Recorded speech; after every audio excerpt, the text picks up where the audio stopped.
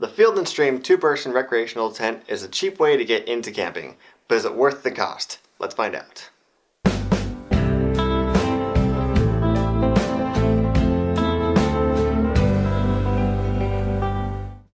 So you can find this tent at your local sporting goods store or online. Fairly inexpensive. I only paid about 30 bucks for it, and your prices may vary, of course, depending on sales. It is going to be a 2-person tent, so 2 people can sleep comfortably, but then, not much more beyond that, as well as gear may need to sit outside as a result of space. They list as a 5x7 tent. However, at 6 feet tall myself, I was kind of end to end, so I'm not sure where they got that 7 feet long bit, but 5 wide, more or less.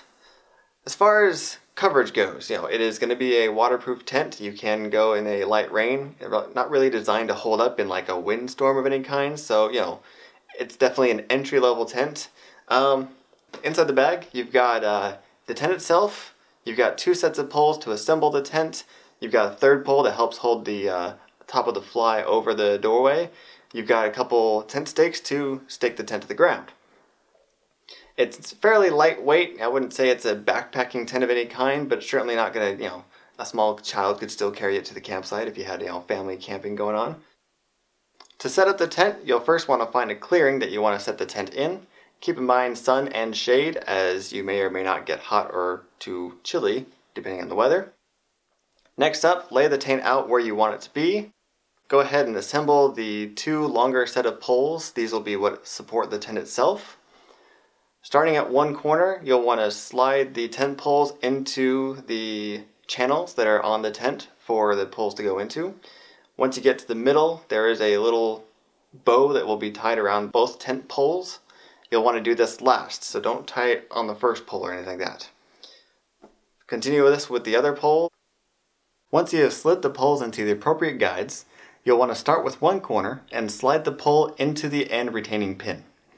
Next, go to the opposite corner and do the same thing. This will be where your tent begins to take form.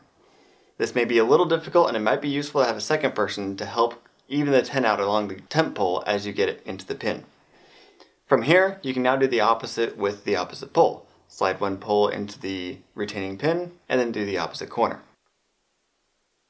Now that your tent is up, you'll want to stake it to the ground so a small gust does not blow it away. You've got 4 stakes included with the kit. Starting at one corner, if you have a soft enough ground, you can simply push the stake into the ground through the loop provided on the tent. However, if the ground is a little more hard, you may need a hammer to hammer the stake into the ground. Once you've got the first tent stake in, go to the opposite corner next. Pull the tent taut and then press that stake into the ground. This gives you the most surface area on the floor of the tent without causing any wrinkles. Now go to the 3rd corner and the 4th and repeat the process, making sure the tent is nice and taut before you push the stake into the ground. Last thing you'll need to do is put the fly onto the top of the tent. At this point, if you wish to leave the fly off, just be aware that you'll want to keep it on at nighttime while you sleep to prevent waking up with dew all over yourself and inside the tent.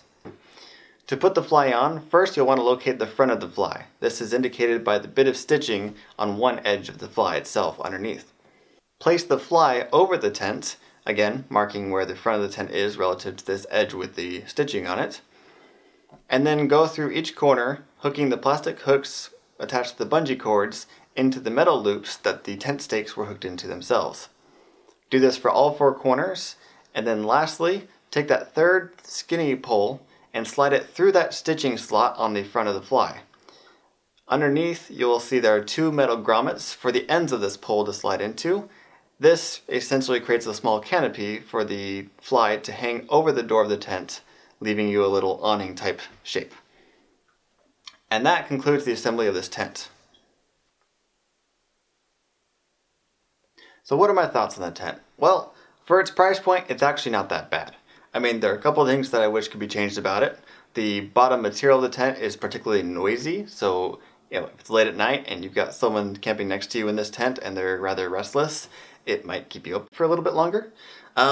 There is a pouch inside the tent that is used for storing like, a phone or a flashlight or something that happens to hang right where your head would be if you were trying to sleep with your head on that end of the tent.